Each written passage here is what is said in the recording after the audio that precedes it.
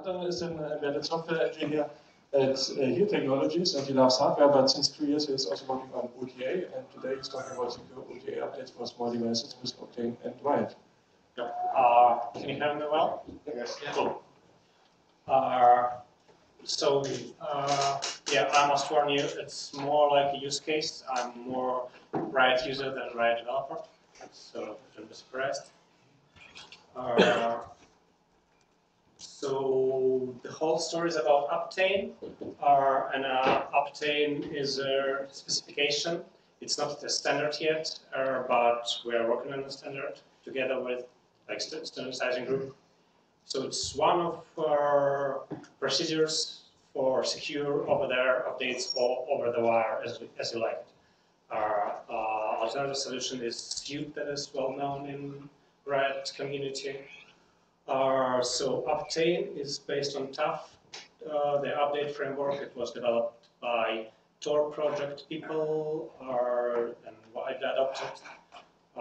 We as a company have one of the implementation. There's another one, and I'm not aware about any other, but probably some of them exist as well.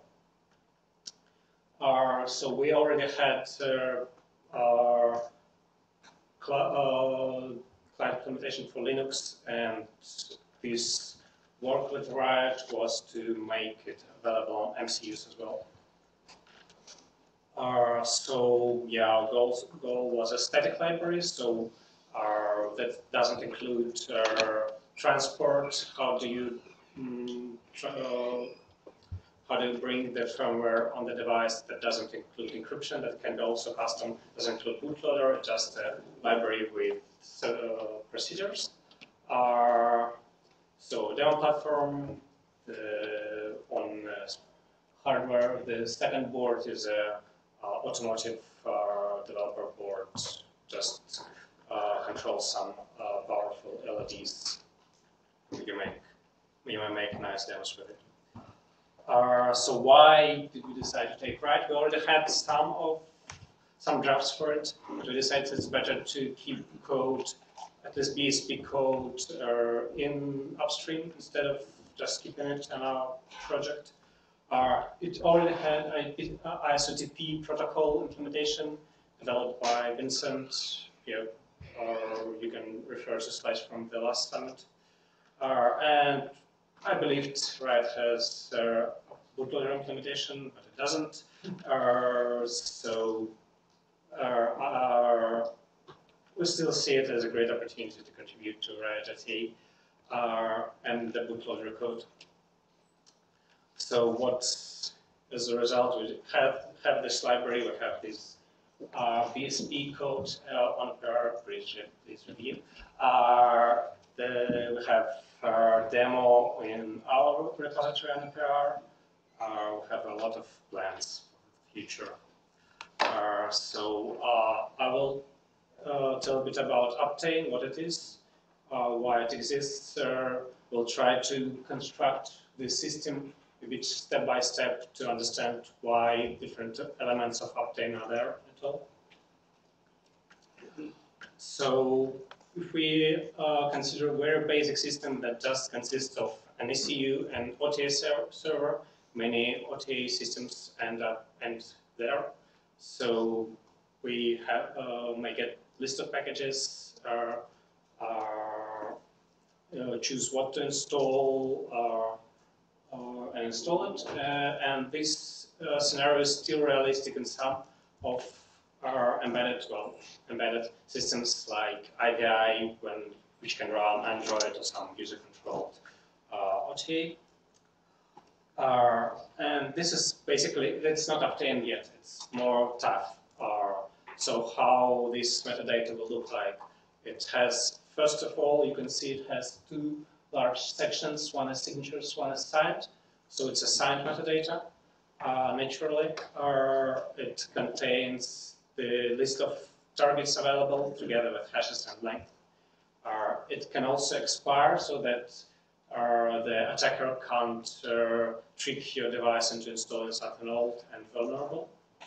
And yeah, it's also versioned to prevent rollback attacks. And as we can see, there is a key ID where we get this key ID from.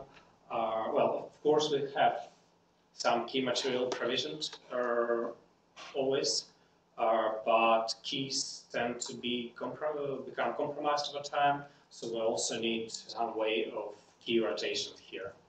And so another piece of metadata is on the left you see the same targets metadata. On the right you can see the root metadata is also signed. So you can sign new root metadata with all metadata and update keys. If you look at root metadata, it contains list of keys available. Can you see the one? Yes. Contains list of keys available and also list of mapping keys to roles, which are root targets, and there are several others. I just keep them for brevity. And so so this was just stuff. It's what's already adopted, like in PIP or some other places. Where Uptane comes into play is when we introduce two servers.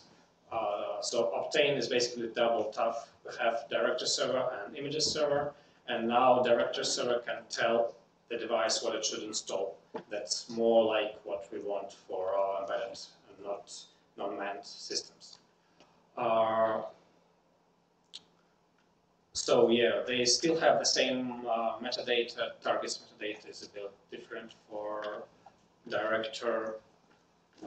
And what's interesting here from the security point of view is that director is more. It's normally running online. It's some service. Like in here we have our implementation of director.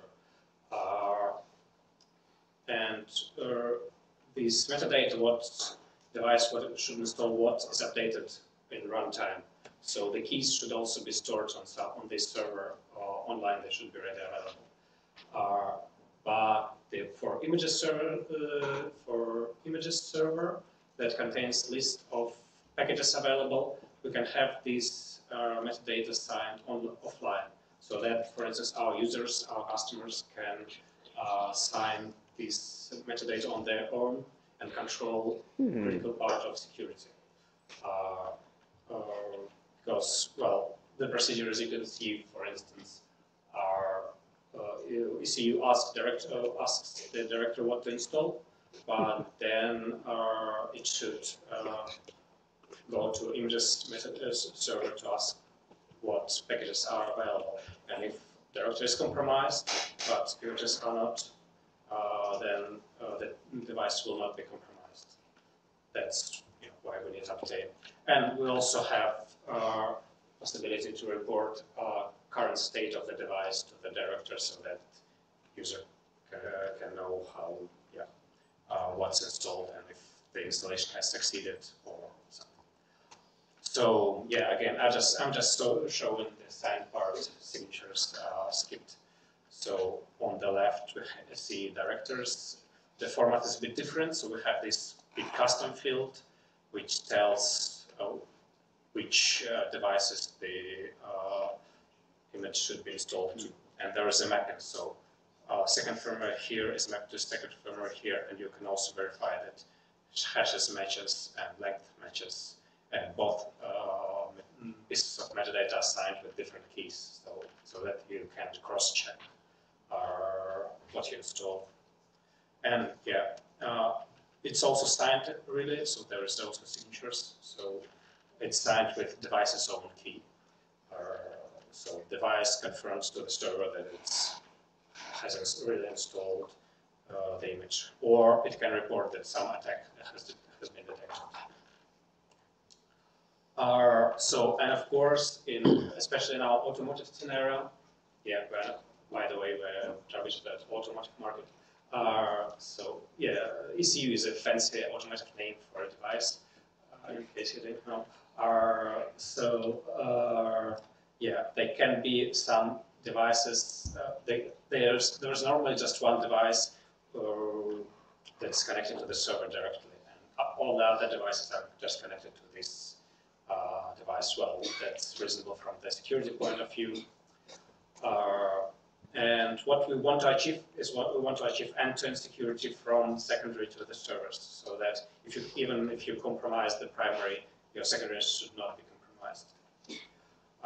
And that's where we need libuptane, where we need, well, it can run RIOT as well. Most of our customers will not be happy with running RIOT, I believe, but well, because nobody likes open source. But yeah, we can demonstrate, at least we can use it for demonstration. So yeah, the same directory targets metadata can contain multiple targets for multiple ECUs. That's and manifest.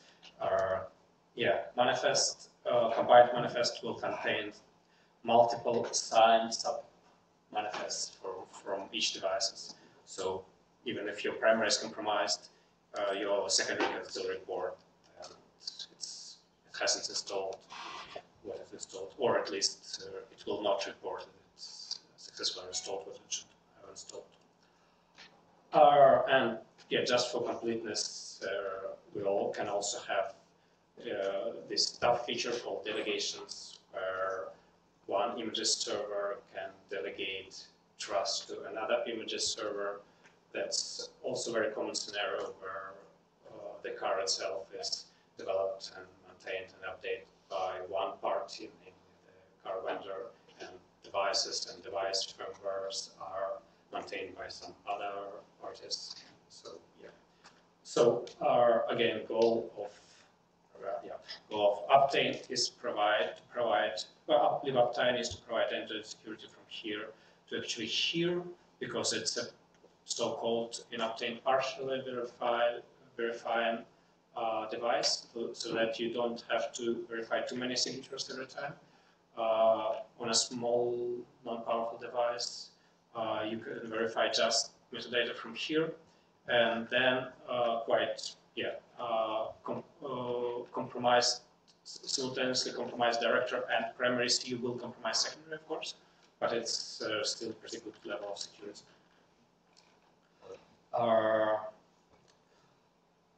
So that's pretty much it about Uptane. I will go to implementation features. So yeah, you could see that all the metadata before is JSON. Uptane actually specifies ASIN1 formats for metadata, but it takes a while to convince backend developer to implement it. So right now we have to work with JSON, which is a pain on MCU. It's better than XML anyway. Yeah, Automotive World loves XML. We are a progressive automotive company. Yeah, how do we parse it on MCU? So there are two sub-element approaches. We are probably familiar with XML terminology. So there are DOM parsers that just produce a whole tree after parsing, and there is a sex parsing parsers that parse the metadata token by token. But yeah, we can't actually use any of it, so we implemented something our own. So the example of the DOM parser you can see here. So there is a metadata, and then you produce the whole tree, like object is top. There's top objects. There are 4 children, type, expires, targets, and version, and like so on. It's nice. It's very easy to parse. Like from the algorithm point of view, from the maintainability, the code will be simple. You can traverse everything at once. That's good. You have the visibility. The problem is that in the metadata we have around 200 to 300, even more bytes per target in metadata and target metadata. and they can be up to even up to 100 devices in a car. So we just can't physically keep this amount of data in the memory. And don't forget that at some point we'll also have to keep both JSON, probably both JSON and the parsed stuff. So unfortunately we can't do this. So one natural alternative would be parse it token by token. So like here we start with, we have some tokenizer, it feeds it to our algorithm, so we see opening object, tag, targets, expires, when it expires, the targets, again opening objects, blah, blah, blah. So it fires units. So the question is, what we see this, our algorithm sees this IDA unit. It should decide where we are right now, what has been parsed, what has not yet been parsed. So turns out the state explodes really fast. The code becomes non-maintainable, or even for such simple algorithmic practice, it's unrealistic. Probably code generators could help, or if anyone can do it, I think it will be available not just for our project, parsing JSON in stream fashion, I think it will be available. But yeah, we decided not to take this approach. So what we really wanted is something in between. So we want to obtain our code to operate with meaningful chunks of data. Like opening top object is a meaningful event. Having tag targets pair is a meaningful event. Okay. The same for expires. The same for opening targets object, and the same for each individual target. So these are still makes good visibility, but we don't have to keep the whole tree at once in the memory.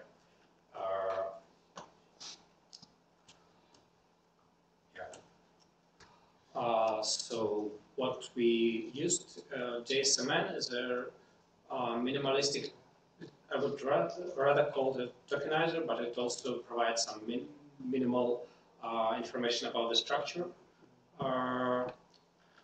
So what I won't show you any code, it's in the repo, I don't think it's fun. But yeah, so the idea is basically that the data is streamed and we report how much of the data we could parse, and then if we couldn't parse it, then it should be fed to us again.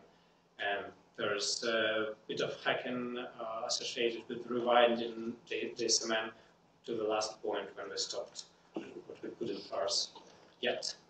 I wouldn't call it tiny despite the name, so it's still 8K without crypto, without transport, just the parsing plus the logic. But yeah, the next step is to convince people to use ASIN1, CBR, or so. At least it's usable, it works. So yeah, why I'm telling you all this to try stuff. Yeah, we have interfaced the crypto library and libuptane as a write model. It's really simple. We've made a write application. Yeah, if you feel like contributing to it, it would be great. Or maybe we can wait until we really integrate with RIOT OTA. Hope to start working on it soon. Again, yeah, there's BSP code still in view. By the way,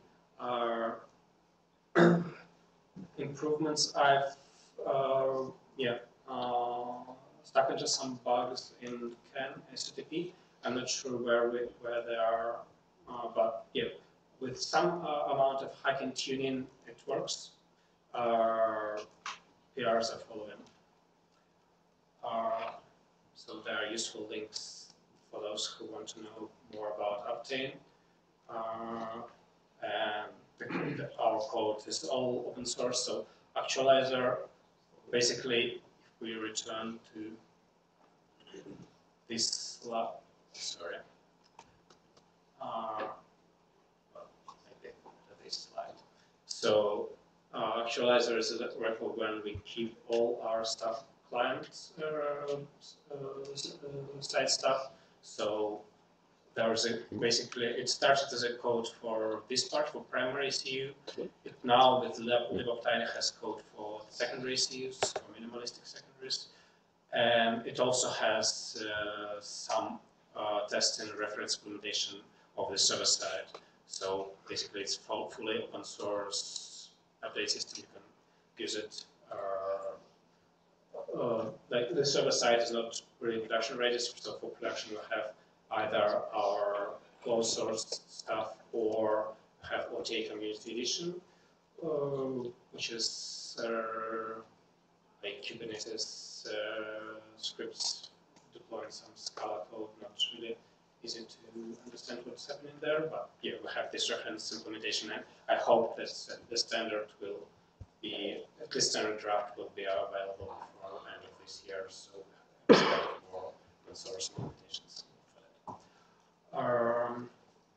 So yeah, again, links for those interested. There's a very nice piece of code. RIOT, you know, all know where RIOT is. So thank you for listening. Thanks to all RIOT maintainers, contributors. Yeah. Thank you.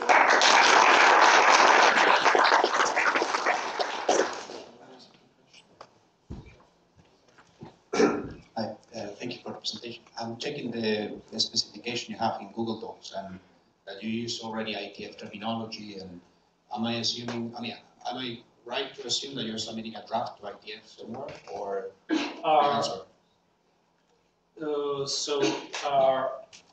The specification, it's it was really drafted more like a framework, so it's very open towards how you implement it. And if you look into somewhere here, there should be a link to a GitHub repo. And in GitHub repo, there is the there's a repo for standard. It's pretty empty right now, so there is just outline. There's a Google Doc. The Google Doc, there is different. So the Google Doc describes the framework, how you do it in general. But it's not a standard in that it doesn't really let you make interoperable systems. So it leaves many open questions, questions for implementation. And the standard aims to be really a standard how you should do it, so that you can build, one party can build Uptane server, other party builds Uptane client, and they work together seamlessly. And when you mean standards, I'm just saying this because in the SUIT working group that they're doing SUIT, it's relatively early for IETF terminology. It's relatively early work, so other companies would be. I mean, now would be a good time to contribute and to modify the manifest file if you want to have it in a different format, or to put in, to give your input. Like I'm not among the maintainers of these standards, so I have got the impression that they don't want to go with the draft earlier. So when you mean the maintainer of these standards, you mean the IETF standard? What is standard? The Uptane IETF standard. There is no Uptane. Maybe not IETF, but so there is in the IETF there is a working group working exactly on this software updates for IoT. On SUIT, yeah. On SUIT, yes. Yeah. And they are relatively early, and at the moment you have mostly embed or another device makers, and it would be a good time for this kind of input to go there and modify the standard to have a common solution instead of two different standards. Yeah, sorry, I didn't understand you. Yeah, so yeah, we'll definitely have plans to make a draft for something like Uptane over Suite. So, like Suite, my impression about Suite that it's more low level about manifest format and all this stuff, and Uptane aims to define these roles and architecture and this stuff. So yeah, I think they can be made to work together. Yeah, I mean, like there's also an architecture document, but like what I mean is like if you are aware of the work and I want to take over. Yeah, I'm aware of the work. Still, Uptane group is a separate group, so I'm not in a position to say.